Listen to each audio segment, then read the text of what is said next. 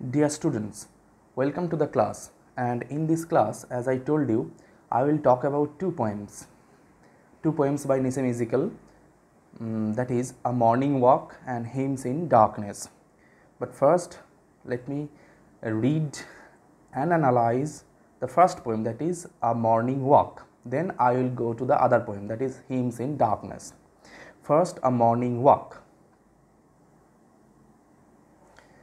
Now, I will first read the poem, then I will go into the analysis. Now, as you can see on the slide, the poem is there. Now, let me read first. A morning walk. Driven from his bed by troubled sleep, in which he dreamt of being lost upon a hill too high for him, a modest hill whose sides grew too steep. He stood where several highways crossed and saw the city, cold and dim, where only human hands sail cheap. It was an old recurring dream that made him pause upon a height. Alone he waited for the sun and felt his blood a sluggish stream. Why had it given him no light? His native place he could not shun, the Mars where things are what they seem. Barbaric city, sick with slums, deprived of seasons, blessed with rains, its hawkers, beggars, iron-lunged, processions led by frantic drums, a million purgatorial lanes, and childlike masses, many-tongued, whose wages are in words and crumbs. He turned away. The morning breeze released no secrets to his ears. The more he stared, the less he saw. Among the individual trees, the middle of his journey nears. Is he among the men of straw, who think they go which way they please? Returning to his dream, he knew that everything would be the same, constricting as his formal dress, the pain of his fragmented view. Too late and small his insights came, and now his memories oppress. His will is like the morning dew. The garden on the hill is cool, its hedges cut to look like birds, or mythic beasts are still asleep. His past like a muddy pool from which he cannot hope for words. The city wakes, her fame is cheap, and he belongs, an active fool. So this is the whole poem.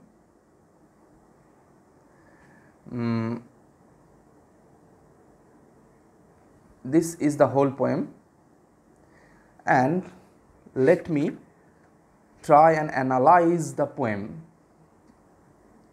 stanza by stanza. Now, as you can see, the poem is taken from The Unfinished Man, which was published in 1960 from the Writers' Workshop, Kolkata.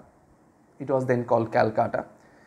This is also first of the two Writers' Workshop publications, that is The Unfinished Man, as I told you in my last video lecture, that Ezekiel has to his credit.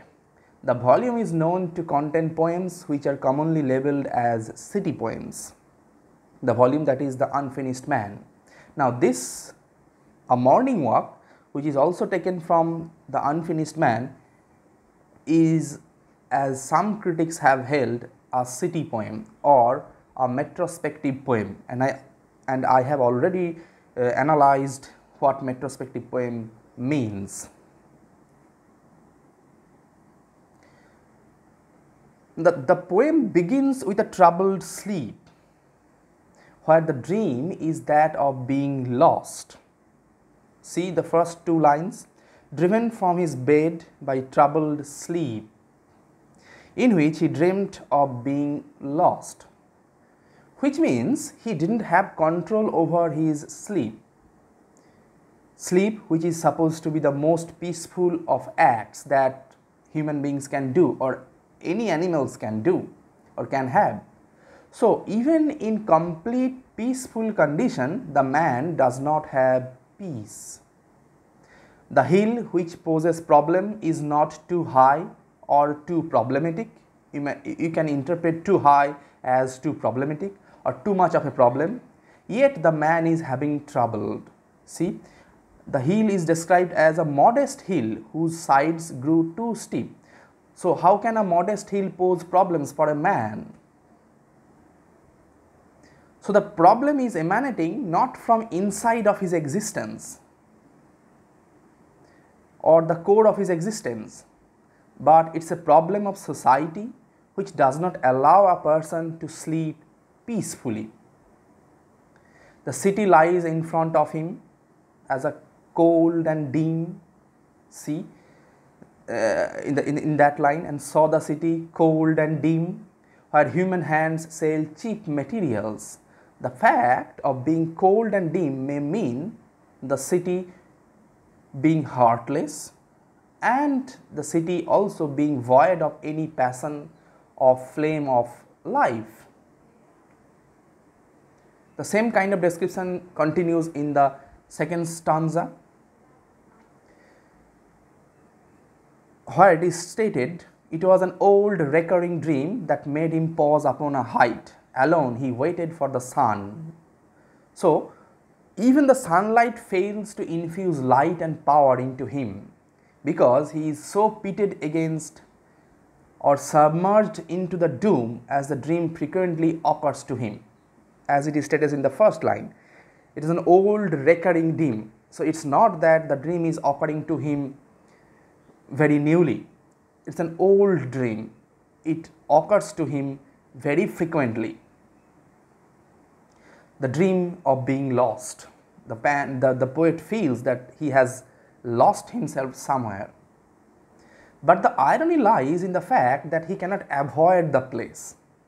The place which offers no soothing experience of his existence cannot be avoided, because it's his native place. And how has he described his place? See, very famous line, "Barbaric city seek with slum." If you see the next stanza, the first line, "Barbaric city seek with slums, and the city is deprived of seasons but blessed with rains." The poem, that's why, is very often hailed as one of the city poems of Ezekiel, or a metrospective poem, as I told you. The first vision, the poet's vision then falls on to the mundane affairs of life. The hawkers, the beggars, iron-lunged processions which are led by drums which are frantic, which are described as frantic, who are passing through lanes and streets which are purgatorial.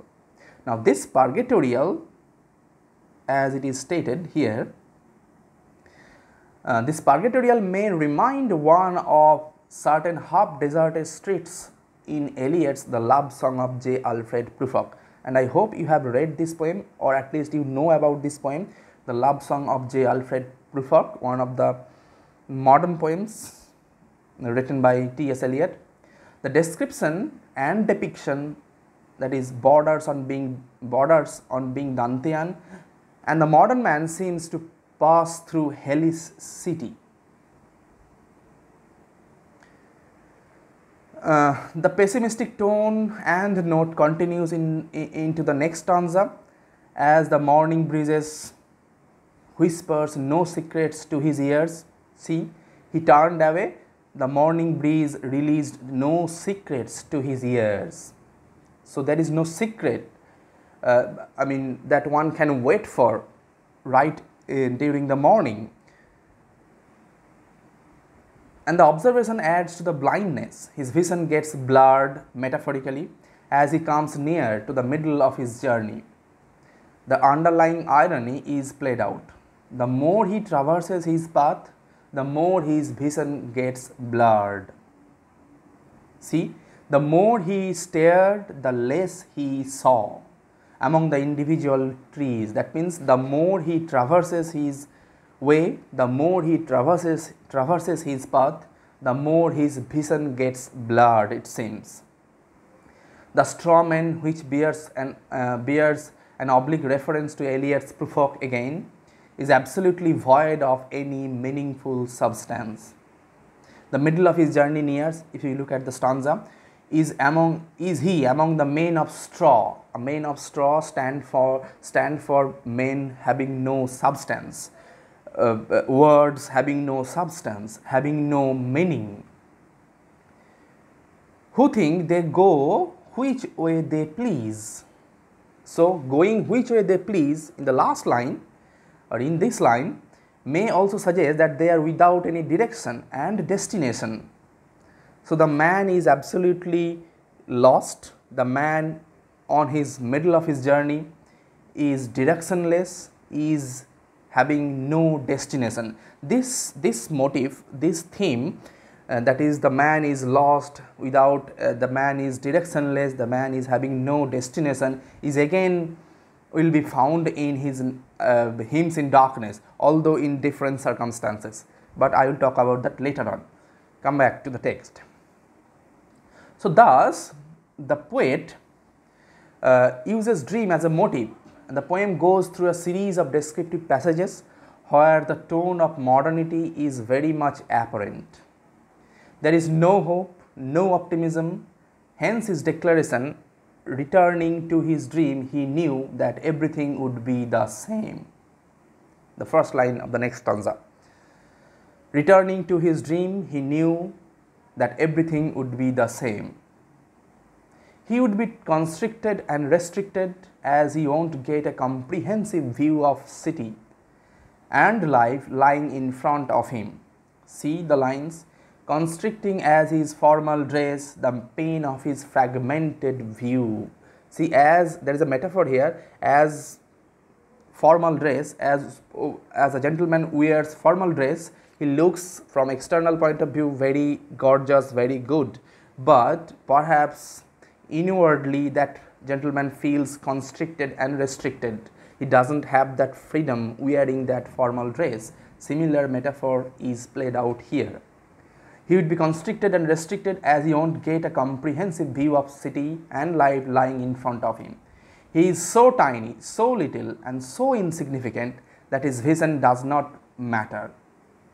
And as he cannot find any need to have his memory stored.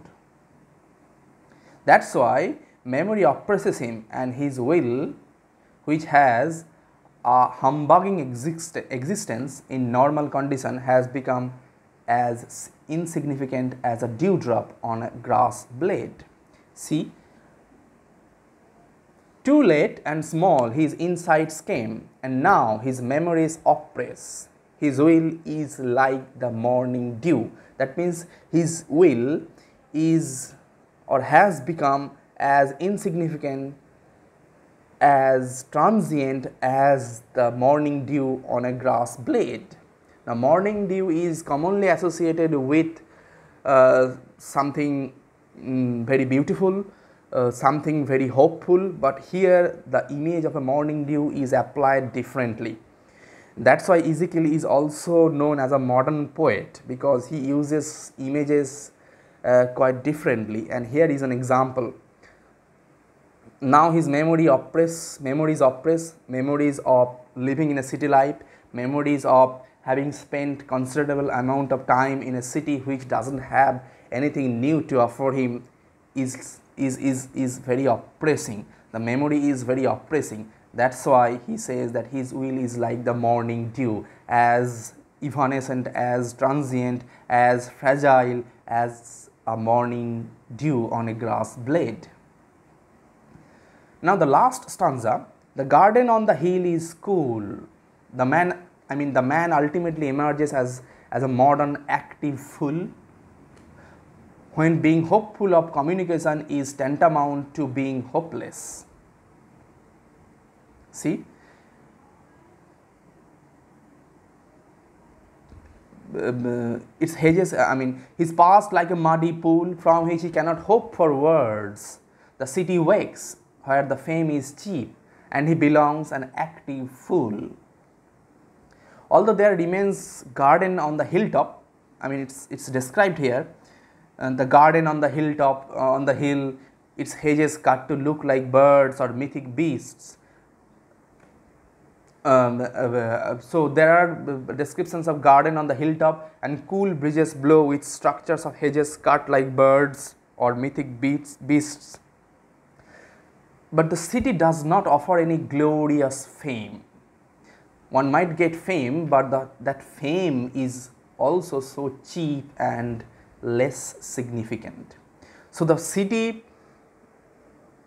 perhaps might offer some beautiful sights in the garden, sights in the surrounding, but those sights, those scenes are no soothing experiences, because his past, a city dweller's past, remains like a muddy pool, a chaotic conglomeration from which he cannot hope forwards, from which he cannot have any optimism whatsoever of meaning. The city wakes, the people in the city wake up in the morning, but they find that the fame is so cheap. Even if they run after fame, even if they hanker after fame, they find that fame is so cheap, and the city dweller ultimately belongs or emerges to be an active fool. So this is how the poem ends. I mean, the poem's tone gets modern as it seems to unfold some of the modern man's concern to society and his surrounding. And in this concern, the poem may remind one of the poems of T.S. Eliot, who expressed same sort of concern of the modern man's plight and ordeal. Structurally speaking also, if you analyze the poem structurally, the poem comprises 6 stanzas. In each slide you will have 2 stanzas each, but the whole poem comprises 6 stanzas, each consisting of 7 lines. You can read it, you can look at it. There are 7 lines in each stanza, where the first 3 lines rhyme with the next 3. See, take the example of the last stanza. The garden on the hill is cool, its hedges cut to look like birds or mythic beasts are like asleep. These 3 lines rhyme with the next 3 lines. His past like a muddy pool, cool pool, from which he cannot hope for words. The city wakes, where fame is cheap, asleep cheap. And the last line becomes of unique rhyme scheme, and he belongs an active fool. This same pattern continues, is maintained in the whole poem. Now this is the sort of analysis that I can offer to you. If you have questions, if you have anything, you may have different observation, you may have different interpretation of the poem. You can put across, you can let me know via email or over telephone. So with that, let me go to the analysis of the next poem, that is Hymns in Darkness. And you will find the analysis of this poem in the next video.